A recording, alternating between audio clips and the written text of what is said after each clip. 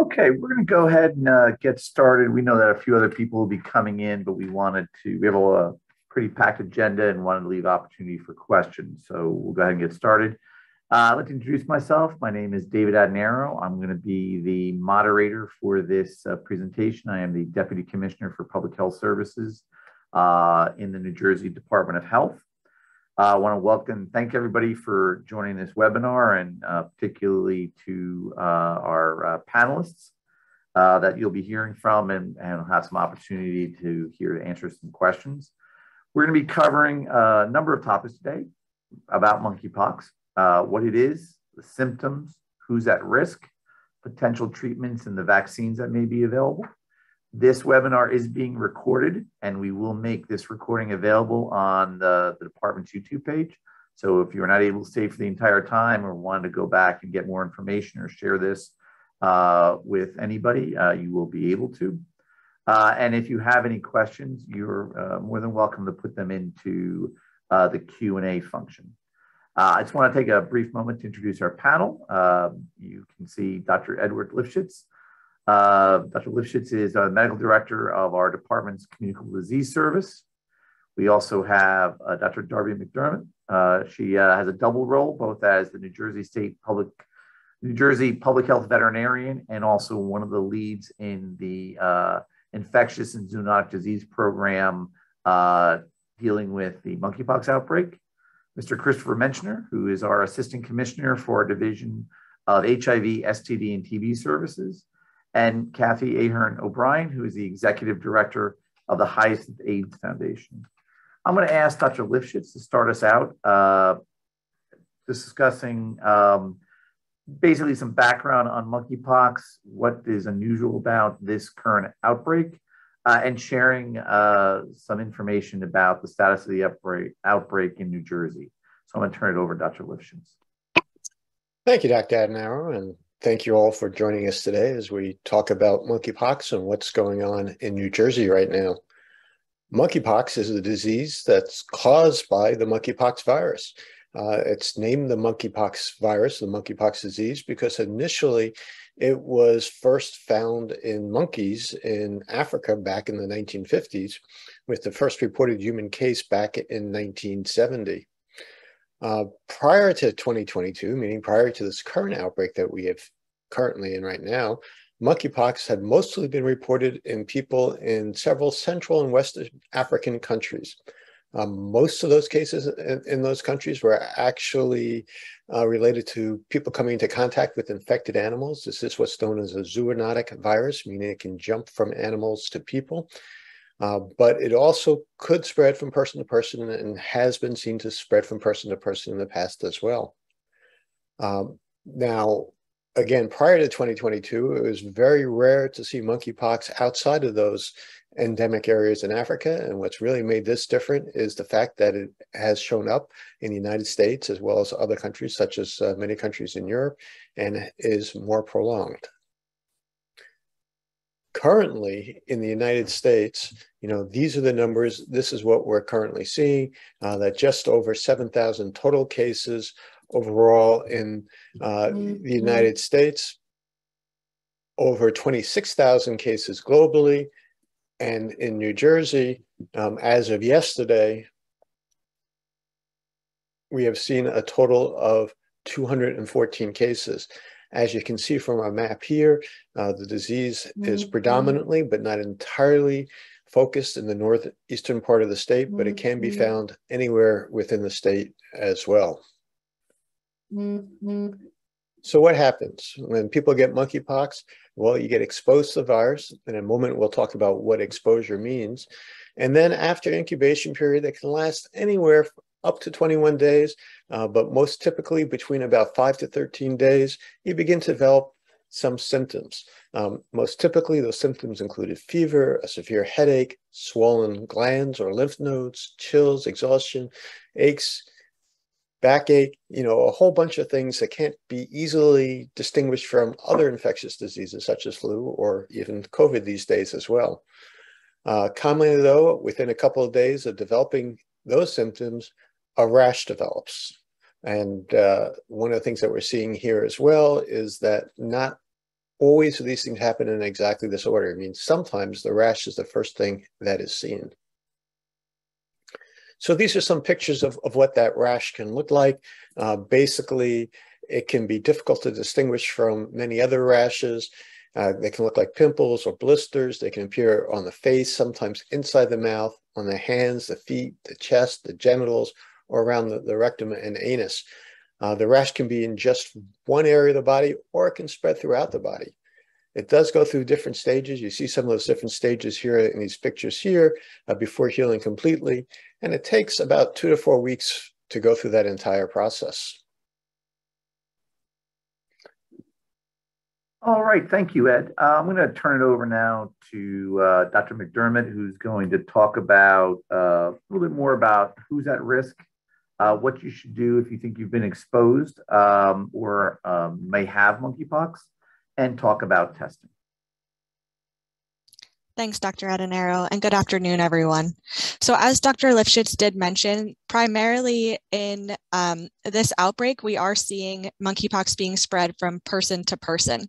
And monkeypox can spread from the time symptoms start until that rash has fully healed and a fresh layer of skin has formed. So a person is considered infectious from the time their symptoms start. They are not considered infectious before their symptoms have started. In terms of person-to-person spread, monkeypox is spread through direct contact with the infectious rash, scabs, or infected person's body fluids. It can also be spread through mucus or saliva during prolonged face-to-face contact or intimate physical contact, such as kissing, cuddling, or sex. So this does have to be that prolonged contact, and short periods of face-to-face contact is not considered a high risk of exposure. Additionally, it could be spread through touching items that were previously touched by an infectious rash or the body fluids. So some examples of that would be the person's clothing if they had been in contact with that rash, or infected sheets or bed linens. Additionally, this is a zoonotic disease, so in the past, it has been spread from infected animals, but we are not seeing that currently during this outbreak. If someone is pregnant while infected with monkeypox, it could also be spread during pregnancy or birth. So overall, in the United States, the risk to the public remains low, but anyone who has contact with a person with monkeypox can get the virus. As I said, people with monkeypox are only considered to be able to spread the virus when they have symptoms. In the current outbreak, many but not all cases have been in people who identify as gay, bisexual, or men who have sex with men. But as I mentioned, anyone can get the virus. This is not a sexually transmitted disease in the common sense. However, intimate contact or direct contact can spread the virus. And additionally, people with multiple or anonymous sexual partners in the past 14 days may be at a higher risk for having been exposed to the virus. So in order to prevent monkeypox, people should avoid close skin-to-skin contact with anyone who has a rash that looks like monkeypox. Additionally, limiting the number of sexual partners may help reduce the risk of getting monkeypox. So you should not touch anyone's rash or scabs. If someone has monkeypox, they should not be kissing, hugging, cuddling, or having sex while they still have that rash present. Additionally, sharing eating utensils or cups should not be done if someone has monkeypox, and you should not handle or touch the bedding, towels, or clothing of an infected person. With many diseases, it's always recommended to wash your hands often or use an alcohol-based hand sanitizer, and so that is also the case with monkeypox. Again, avoid touching any rash you see on others, and consider minimizing skin-to-skin contact with someone who has a rash and it may be monkeypox.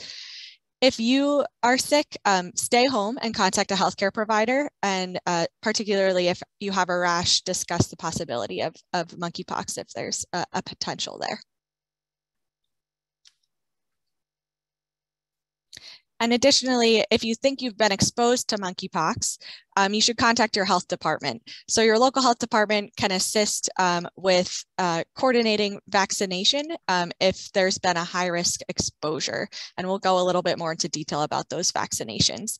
Additionally, as Dr. Lifshitz mentioned, there is a potential for monkeypox symptoms to start within 21 days after that exposure. So the local health department will work to monitor an individual with, for any symptoms and help them to identify and discuss if any additional care or testing is needed if symptoms do develop. All right, thank you very much, Darby. I'm going to take over the next couple of slides and then introduce some of our other panelists with a couple of questions. So we do have a vaccine that has been licensed to prevent monkeypox in adults. Its name is Jynneos. It's approved for those over the age of 18, and there's some additional FDA approvals required for the use in children, though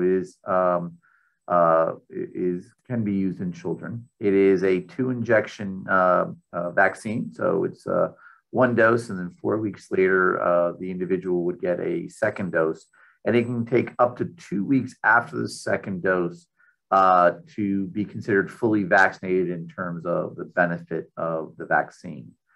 Currently, besides individuals who may receive it to prevent pre-exposure monkeypox, we target those within 4 days of an exposure to receive the vaccine, which may help prevent somebody who's been exposed from developing symptoms. And we also know that there's a window of up to 14 days. So from 4 to 14 days, we're receiving the vaccine if you've been exposed or potentially exposed to monkeypox, may not prevent the disease, but can limit the symptoms that somebody may develop. And currently, and it's a little bit to explain, we are focused on post-exposure prophylaxis. So there are 2 groups that essentially we are focused on. The first group are those who are a known close contact within the last 14 days of someone who tested positive for orthopox, the monkeypox virus, or with someone who's highly suspicious of having monkeypox while the test is pending. And again, that second part is important in terms of getting as much information as possible, because we recognize that the most benefit is for somebody to be vaccinated as soon after a known exposure as possible. This process is being handled by our local health departments in coordination with the Department of Health, arranging that post-exposure prophylaxis. The other one, which is called PEP++ or expanded PEP, is recognizing that there are currently people who may have been exposed to monkeypox, but do not know that they have been, or that we cannot get contact information. And currently, from the CDC guidance, that focuses on people who've had multiple sexual partners in the past 2 weeks in an area with known monkeypox in existence. And so for us, it's very important that we get this messaging out through efforts like this to explain to people to understand their risks and that they may be eligible for the vaccine.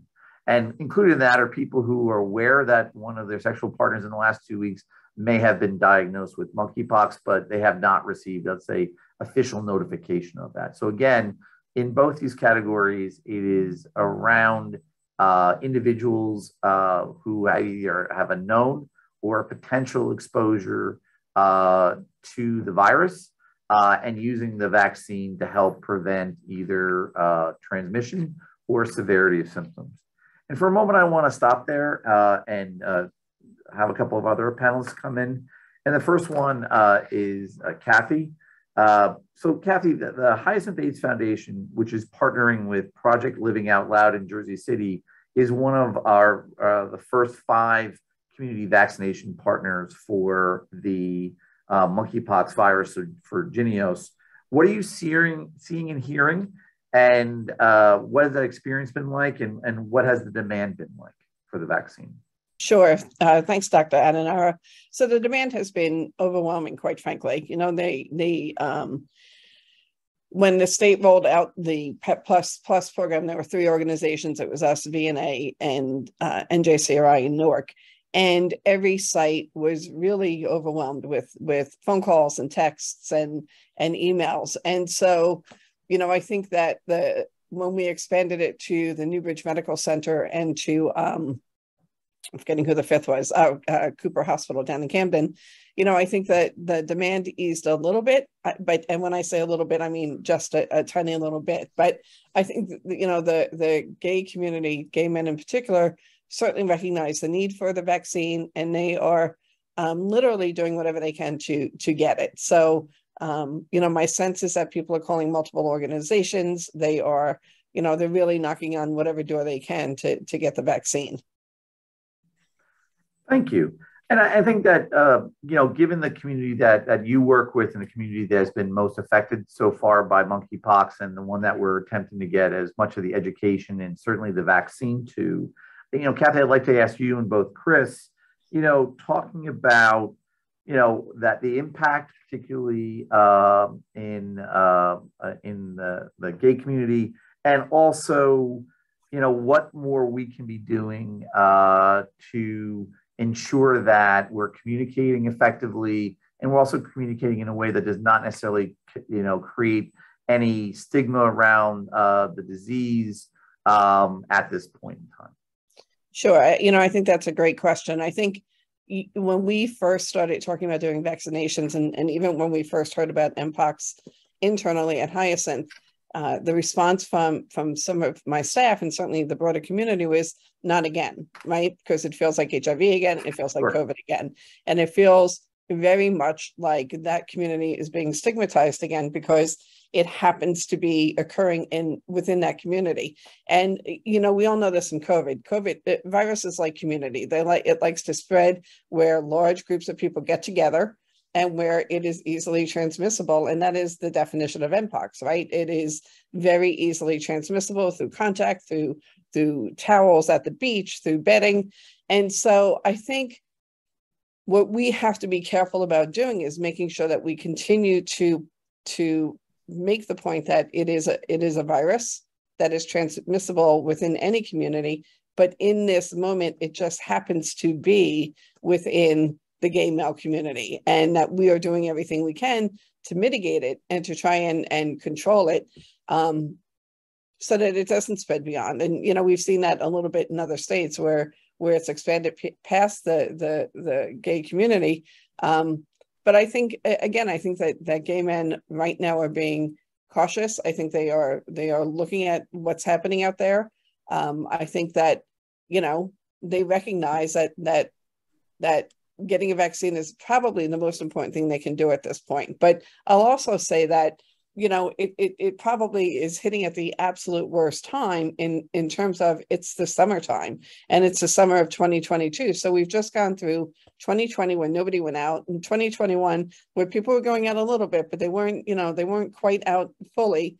And now here we are in 2022. Every single county, state has had a Pride event this summer. There's one coming up in Jersey City at the end of August. You know, the environment is just so ripe for this virus. Do you want to add anything to Kathy's comments?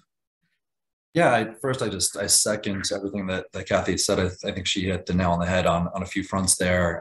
Just wanted to note that, you know, at the Department of Health on monkeypox, COVID, a salmonella outbreak, and everything in between, we follow the data. And as Kathy noted, this is not, you know, inherently sexually transmitted disease. It is not unique to the gay and bisexual male community. It just happens to have started and exists there right now. And the data certainly point to that both in New Jersey and nationally. So again, like all things at the Department of Health, we follow the data and we work with trusted partners, especially when we're talking about serving a community that unfortunately has experienced a lot of stigma and discrimination in traditional healthcare settings And fortunately for us at DOH, we have a number of wonderful partners, including Hyacinth, NJCRI, and the VNA in Asbury Park, that have served the LGBTQ community for decades. And there is an enormous amount of trust and respect and relationship there. So we're grateful that we have these partnerships where folks who are at risk can go and get vaccinated, get treated in a setting that's comfortable to them and accessible to them. So we're just really grateful for the partnerships. And, Kathy spoke to the intense demand at the beginning of the rollout. I think that's partially because there's legitimate need for vaccination and treatment amongst the folks we're talking about, and also because there are real fears out there of exposures and a lot of uncertainty right now. But it also speaks to how comfortable many folks from the gay and bisexual male community feel comfortable accessing services at these three sites, in addition to the other two sites as well. I just wanted to note the first three, given their long relationships serving the LGBTQ community. Yeah, and I appreciate that, Chris. I think, again, Kathy, your program and the other programs we've turned to have been great partners throughout this. And if Darby, you want to go to the next slide, I'll cover this before turning it back over to you. Right now in the state of New Jersey, we have 5 locations that are currently administering vaccine.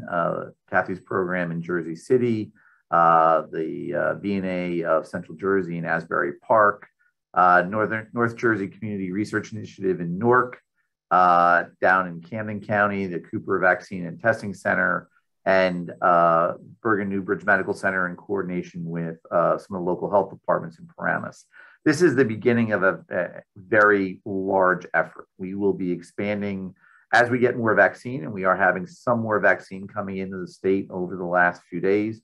We will be expanding to additional locations, both into this weekend and next week. And this is the beginning of, this is not going to be we vaccinate for a couple of months and we're done. We are going to be doing this with a large number of partners, with as many of the doses that the federal government is making available to us.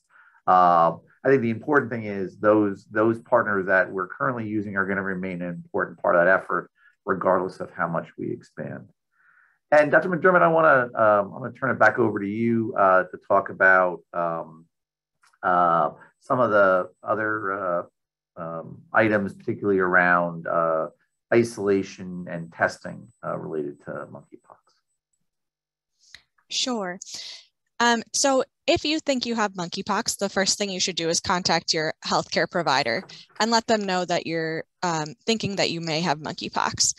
When you go in to seek healthcare, wear a mask and cover the lesions as much as possible to prevent any potential spread. You should get tested if it's recommended by your healthcare provider. And that testing involves collecting swabs of the rash. So a rash does need to be present in order to be tested for monkeypox. And then while those test results are pending, isolate at home in order to prevent any kind of spread. If those test results do come back positive and you have monkeypox, there are certain home isolation recommendations that should be followed. So since monkeypox can be spread while someone has lesions until those lesions have, the scabs have fallen off, the person should isolate until those lesions have resolved, the scabs have fallen off, and a fresh layer of intact skin is formed. And that can be 2 to 4 weeks. If possible, in the household, use a separate bathroom if there are others who live in the same household. And if that's not possible, just make sure to be cleaning and disinfecting after use to prevent any kind of exposure. The house should be routinely cleaned and disinfected using an EPA-registered disinfectants and pay specific attention to those commonly touched surfaces. Persons with monkeypox should stay home except as required for any emergencies or follow-up medical care. Wearing a well-fitting mask or respirator is recommended if you do need to be around other people in the home. And then, as always, wash hands with soap and water or use hand sanitizer with at least 60% alcohol. Additionally, persons with monkeypox should abstain from all sexual activity while they have any symptoms. Avoid close contact with other people and pets in the home. Avoid the use of contact lenses to prevent any accidental eye infection. In addition, avoid shaving areas of the body that have blisters or lesions because that may spread the virus if shaving is occurring. All right, thank you. And Dr. Lifshitz, I think the last remaining slide we have is talking about a potential treatment, antiviral for those who develop monkeypox. Yes, and the good news about this virus is that for the large majority of people, it will end up going away by itself. However, the less good news is that unfortunately some people, particularly those people who are immunocompromised or otherwise frail or the very young, may not do as well. And in addition, this can certainly be extremely uncomfortable before it does pass. And as such, we are lucky that there is an antiviral medication, one that was actually developed to protect against smallpox, but is being used against monkeypox as well, that can shorten the duration of the disease and improve symptoms more quickly. As Darby McDermott mentioned earlier, the single most important thing to do if people are concerned, if they think they might have monkeypox, or certainly if they think they have any severe symptoms of monkeypox or they're concerned, is go speak to their healthcare provider, because they're the one that will be able to guide you down the path of whether you have it and whether the medication is appropriate for you or not. All right, thank you. And we're going to leave this slide up as we're talking. These have some of the places you can get additional information, including our website at the Department of Health. I wanted to kind of get an opportunity to ask a few more questions of this great panel, and then perhaps take some questions that are coming in through the Q&A. I guess my first one to the panel is, what are the key messages right now for the general public, and also for those that are currently in higher risk groups of exposure to monkeypox? I don't know if Darby, you want to say a few words, and then see who else wants to chime in. Sure. So I think as Dr. Lifshitz just mentioned, a couple of the key things that you can do is first, continue to stay informed. We'll continue to be updating our website about different cases that are occurring in New Jersey. But if you have any concerns that you may have a rash, you may have symptoms, talk to your healthcare provider, and talk to your social network, your friends, your family, and see if there, any concerns and any exposures. And I'll pass it to others to add anything else that they'd like to.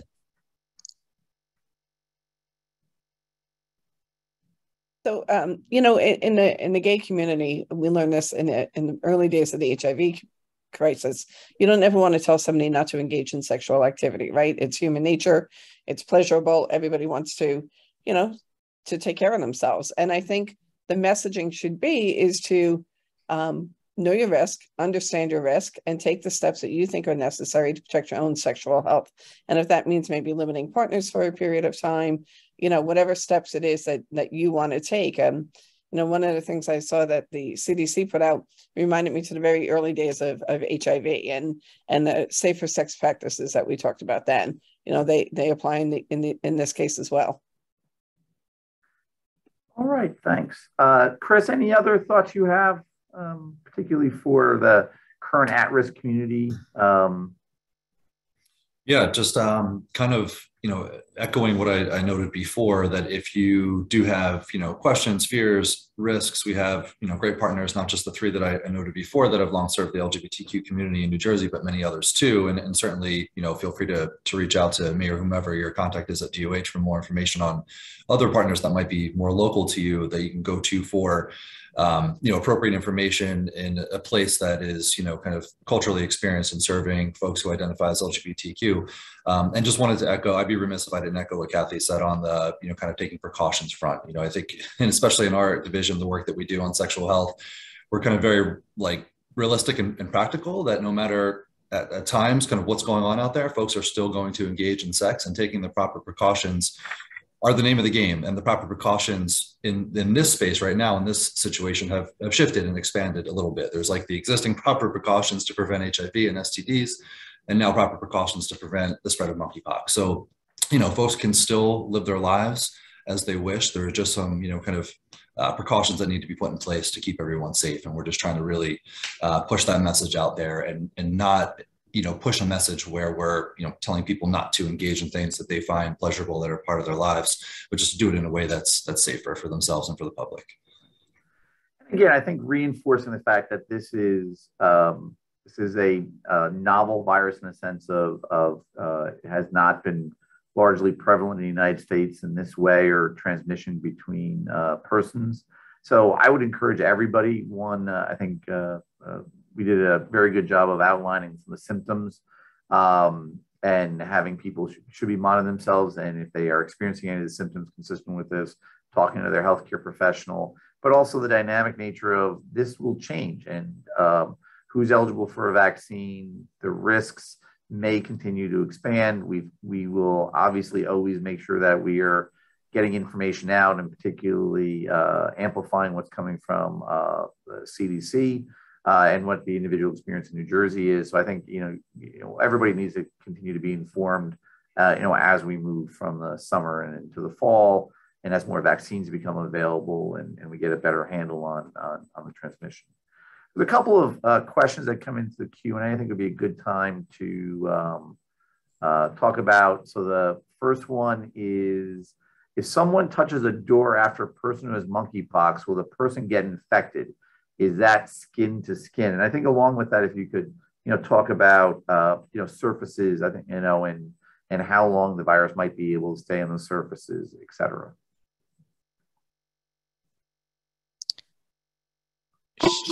Sure, I can start with that one. And so in terms of, a doorknob, so skin-to-skin contact is really meaning that direct contact with the person's skin. However, if someone, did have lesions on their hands, they had infected material and they touched a doorknob, it's possible that could, the virus could get on there if someone is immediately touching that doorknob after that. I do want to say that, again, overall, the risk to the public is low, and in public areas, we're not thinking about necessarily, if a potentially infectious person was, say, out in the public in a grocery store, those aren't exposures that we're necessarily thinking of. But we do know that the virus can persist, particularly in things like clothing or bed linens. And so if someone is sick, we do recommend that cleaning and disinfection is happening both in with bed linens, clothing, but also on high touch surface areas in the home, so that persons who are maybe having higher exposures, continuous exposures with someone that has monkeypox and is touching other things in the home are lowering that risk. But it would certainly be a much lower risk than, say, those direct touching of someone's lesions or direct skin-to-skin contact. All right, thank you. And go ahead. I was just going to jump in and expand on what she said, as well as answer one of the questions about whether, what is sexually transmitted infection and what the difference is. In order for monkeypox virus to be spread, far and away the most common way it's spreading is through contact with the virus. The more prolonged, the more intense that exposure is, the greater the likelihood that somebody is going to catch it. If you just have incidental contact to a low level of virus, the chance of you contracting it is going to be very low. Nobody's ever going to be able to tell you it's going to be completely zero, because that's not true, but it's going to be much lower than if you have more prolonged and intense contact. So what's prolonged and intense contact is? Well, it tends to be where, a large portion of your skin is coming into contact with a large portion of somebody else's skin, where there's a lot of virus around, and when there's a lot of rubbing going around. There are a lot of different ways that can happen, but certainly the most common way that we're seeing it happen now is during sexual contact, and that makes sense. Again, people tend to be in clothes, you're doing a lot of rubbing back and forth, you may be exposed to a lot of virus. So that's a much, much higher risk than coming into contact with a door that somebody may have touched, where yes, there might be a small amount of virus on it, but your exposure to it is going to be very low for a short period of time without that intense, rubbing action that can make it easier to transmit as well. Certainly, as Dr. McDermott said, we strongly would recommend, hey, you should be washing your hands anyway when you're touching different things, but we certainly consider that to be a very low risk. And that kind of leads to the question about whether something is a sexually transmitted infection. Most commonly, people think about sexually transmitted infections as being things like syphilis and gonorrhea, which are usually transmitted through vaginal fluids and semen and so forth, and for which condoms, can give an awful lot of protection. The reason why we say that this is a virus that so far is being commonly transmitted through sex, but is not a sexually transmitted infection, is because the virus can be anywhere in the body. I mean, it can be on the hands. You can get it, theoretically, again, by just, getting a massage or touching somebody in a non-sexual manner as well. But certainly the virus seems to like mucosal areas, means it tends to like areas around the groin and other places. And when those places rub together, it can spread that way. It has been found in the semen. Whether it can be transmitted just through a male ejaculation is not entirely clear at this point yet, but clearly it's being transmitted through rubbing back and forth. And whether it's being defined as a sexually transmitted infection to some extent is just a matter of semantics. Again, it happens through close contact almost entirely, and that close skin-to-skin contact is most commonly, although certainly does not have to be sexual in nature. And Dr. Lifshitz, capitalizing on that kind of conversation, there was a question about whether the use of condoms can help prevent monkeypox, and if so, how significant would that protection be? And that's another area which is not 100% understood. I mean, certainly a condom is better than nothing. As been mentioned, the virus has been found in semen, but the general consensus is, certainly my feeling, is that a condom is not likely to be very protective for the reason that the virus lives not just in semen, but it lives in the skin around there. I mean, you can't cover all your skin in your, it can be in anywhere, it can be in the groin, it can be in other parts of the body as well. So you can't be covering all of it. So whereas a condom is likely to offer some protection, I do not think that it's likely to offer very great protection. All right, thank you. Next question I'm going to read out. Will the vaccine be free for everyone? Can individuals who have health issues and might be immunocompromised be eligible to get the vaccine now, even if they haven't knowingly been in contact with someone with monkeypox? So number one, we are, while all the sites are certainly able to collect insurance information and bill the insurance company for the administration part of it, part of the vaccine itself is being distributed for free to the state, and then we're making it available to our partners. And we also have the expectation that everyone who is presenting and self-attesting to being eligible for the vaccine will be able to get it regardless of insurance status, ability to pay, et cetera. So I think it's very important. We obviously recognize that they may attempt to, collect insurance information, but if somebody does not have any insurance, et cetera, then the vaccine will be made available to them.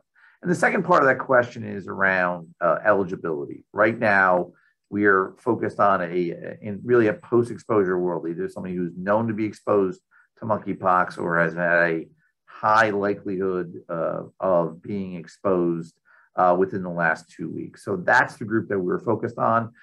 This is as we did with the COVID virus, COVID vaccines, this is self-attestation. We're not requiring proof that you fall into that group, but these are what we communicate as the groups that are eligible for the vaccine. We believe that they may expand eligibility as more vaccine becomes available, as more is understood about who's at risk for it, but that's really what our focus has been so far. And we have a couple other ones. I think this gets back to the almost like the incidental contact. Would you consider public transportation to be a high-risk area where you could potentially get the virus? I think this expands on what you were talking about earlier, Dr. McDermott. Yeah, so we would not be considering public transportation a high risk, where a high risk of exposure to getting the virus. So we'd be considering that a very low risk, if any risk on those. And continuing on this, there's another individual who their partner does a lot of traveling and so is concerned, would like to know about bed sheets, particularly laundered bed sheets, whether that would be an area of concern in terms of transmission? Yeah, so once that those bed sheets are laundered, and would be expecting the hotels to be laundering, between each guest. So again, wouldn't be thinking of that as a potential for transmission. So that once standard laundry is sufficient to clean the sheets properly. Okay. A question about when will vaccines become more readily available. Up until this week, we received about 5,500 doses of the vaccine in the state. It's a 2-dose vaccine, so that's really 2 doses for every 1 person that we would be able to fully immunize. We know that there are more doses, up to about 20,000 in total, that will be coming into the state of New Jersey over the next several weeks. Our intention is to make as many of those doses available while still being able to carry out some of the other things we're doing with the post-exposure prophylaxis that we do with the local health departments. There is also some indication from the federal government that they are considering ways to extend or expand the number of doses that can be administered using the contents of any given vial. That may quite substantially expand the number of doses available. We also know that the pipeline for additional doses, that several million more doses will be coming available to the United States over the next several months. But we don't have a clear idea of when those doses specifically will be coming into New Jersey. But I do want to assure you that any doses that we have available that are allocated in New Jersey, we're getting out both to our current partners and also to other groups that will be coming online in the next few days and weeks. So a few other ones. This one around infected persons coming in contact with pets. What are the chances of then getting it from so the transmission from human to dogs and cats and rabbits, and then the transmission back to humans again? So Dr. McDermott, I would say this is right up your alley. Yes. So the first thing I will say is that if you do have monkeypox, it's recommended that you are not having close contact with any pets. So there's still a lot that we need to learn about this virus and how well it can spread to our domestic companion animals. But as we said, historically, this is a zoonotic disease, meaning that it was transmitted from different animals to people. And this would be animals that are harbor the virus and live in the Central and Western African countries. But because there is that potential risk that a person might spread it to their pet, if a person does have monkeypox, if there's someone else in the household that's not infected that can take care of the pet, that would be the best case scenario. If that person lives alone and has pets, then taking precautions such as not hugging, snuggling with your pet during that time. And I know that can be really difficult, but just trying to take those precautions, covering lesions when needing to feed or care for the pet, and even wearing a mask during that time. If you think that your pet may have symptoms, and again, there's some information that we still need to know, but if you're noticing any signs that the pet seems sick or possibly has any kind of skin rash, please contact your veterinarian and they can discuss further. Excellent, thank you. Next question, would previously being vaccinated for chickenpox or smallpox allow some protection from monkeypox? I can take that one, and I'll start by saying that even though chickenpox and monkeypox sound similar, they're actually very different viruses, and no, either having had chickenpox in the past or having received the chickenpox vaccine will not protect you against monkeypox. On the other hand, monkeypox is closely related to smallpox, and the vaccines that we are using for monkeypox have actually been developed against smallpox. So smallpox vaccine will protect against monkeypox. That's the good news. The bad news is that we stopped vaccinating people for smallpox in the United States back in the early 1970s, which means that for most people on this call, they've never received a smallpox vaccine. And for those who did, it was a very long time ago. How much immunity might still exist after having been vaccinated that long ago isn't known. In general, once we got past about 10 years or so, we would want to boost it. So there are very few people in the United States that we would consider to be well protected because they have been previously vaccinated against smallpox. All right, thank you for that. Another question, can you explain why people with eczema and atopic dermatitis are at a higher risk for monkeypox?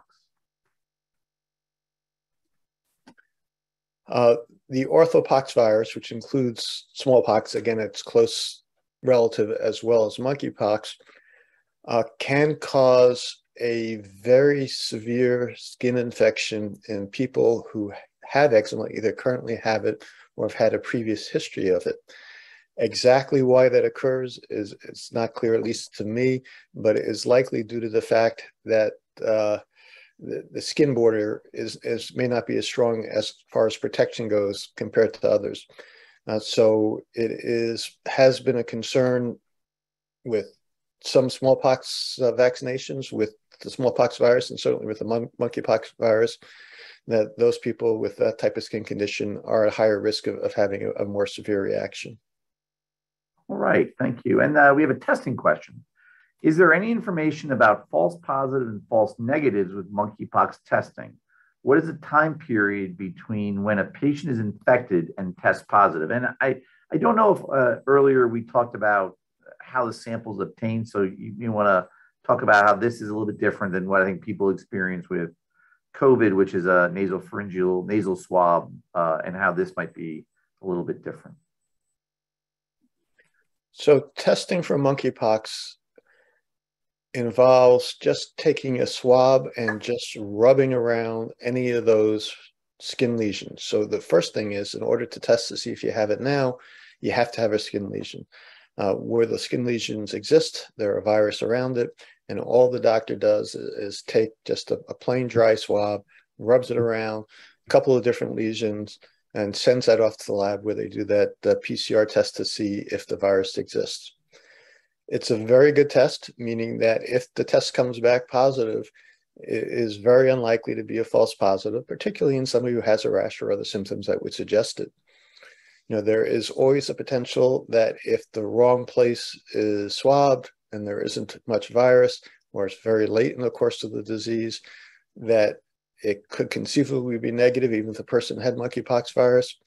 But overall, it's a very good test. Basically, if it comes back positive, we're very comfortable it's positive, and it comes back negative, particularly if several lesions have been swabbed, then it's going to be very likely negative as well. All right, thank you. And apparently been several questions along this line. With the school year coming up, what precautions should be taken, and are there concerns for school-aged children?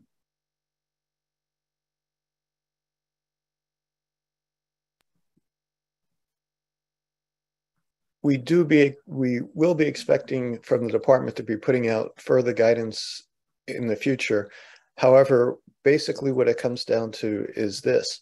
The risk from person to person spread, even in places such as schools, even in places where the younger children who do go around touching each other and so forth, and are well known to spread cold viruses and other viruses as well, is still thought to be relatively low. Again, in order for this to spread, you know, we would expect the first child to be sick. And of course, if a child is sick with a rash or otherwise, we expect them to be staying at home no matter what. But if that child's if that child's at school, it would typically need prolonged, close skin-to-skin contact, which wouldn't typically happen again in our K-12 schools.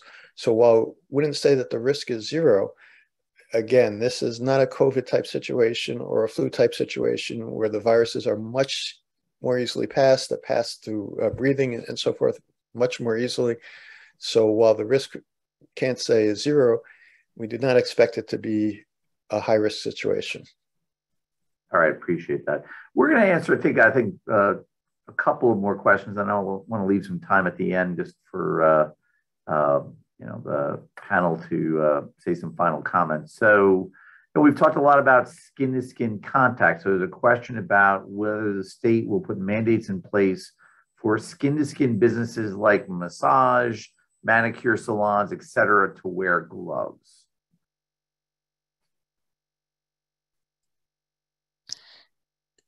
So I think one thing I'll just say is, as I think we've mentioned a couple of times, this outbreak and the situation is rapidly evolving, and as it evolves, we will continue to assess and see what kind of recommendations are needed for different businesses and different individuals. At this time, we don't have any plans for specific mandates or don't have specific guidance for those. But as this develops, I would recommend going to our New Jersey Department of Health site, and we will continue to have updated information there. Excellent. And this will be the last question. I think we touched on it a little bit during the slides. Is an individual infectious before they develop skin lesions? So an individual, if they have symptoms that started before skin lesions, so if they had a fever, some of those muscle aches, they would be considered infectious from the start of any symptom. So it does not have to be the rash. However, as we discussed, that rash, those infected lesions, those are kind of your highest risk categories, but they are considered potentially infectious from the start of any symptoms if any developed before that rash.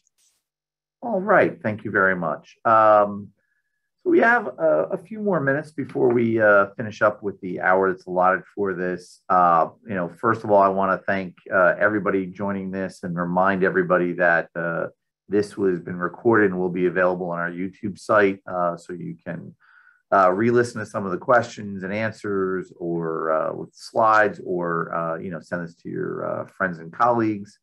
But I really also, particularly for Chris and Kathy, any other thoughts as we're closing up in terms of communication or things to emphasize? I think it's important to for everybody to follow the science, right? I think that we want to pay attention to this. It's clearly, it is impacting our communities. And I think the state has done a very good job of following the epidemiology, right? And that's where the vaccines were first eligible in the areas closest to New York City, which had a larger outbreak. So we went to Newark, went to Jersey City, went to Asbury, because we know, Asbury is the place to be during the summer if you're part of the LGBTQ community, and then spread it out. The vaccines will continue to follow the science, but I think everybody just needs to sort of take a breath, recognize their own personal risk, and then follow the guidelines that work, that make sense for them without sort of creating a panic for everybody in the broader community. Chris, any other final thoughts?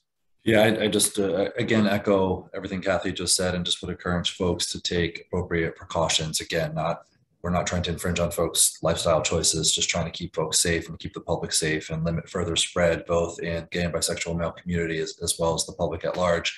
And to just utilize the wonderful and trusted providers that we partner with, again, the 3 that we've named, and the additional 2 sites, as well as more to come likely in the future, depending on, kind of how things go data-wise and resources-wise. So the right approach, the right trust is there, and just would encourage folks to utilize that. Okay, thank you. Dr. McDermott, any other thoughts? I think Chris and Kathy just covered it well. Thanks. All right. And finally, Dr. Lifshitz, anything you'd like to add? I hate to be boring and agree with the other panelists, but absolutely what they said, this is something that certainly should be paying close attention to and being aware of, particularly if you're at a more risk community. However, this is also not COVID. It is not going to spread nearly as easily. So we just need to be aware. Thank you. And again, I want to thank these great panelists. And part of what I want to emphasize is, this is a very complex collaborative response that we're all doing together to a virus we weren't worried about a couple of months ago. And I completely agree with Dr. Lifshitz that this is not COVID. At the same time, this requires that level of cooperation and collaboration in terms of response that we did during the pandemic, and from the Department of Health to our partners like the group that Kathy leads, to working with our local health departments, working with the federal government to get vaccines available, to coordinate testing. And for the public, I think it's that the need to stay well read, continue to, go to trusted sources of information and find out what's going on, look for the changes, because, our understanding will change. There may be other groups that will be at higher risk and under threat. We'll continue to try to, follow the science as Kathy was talking about, and utilize the data we have.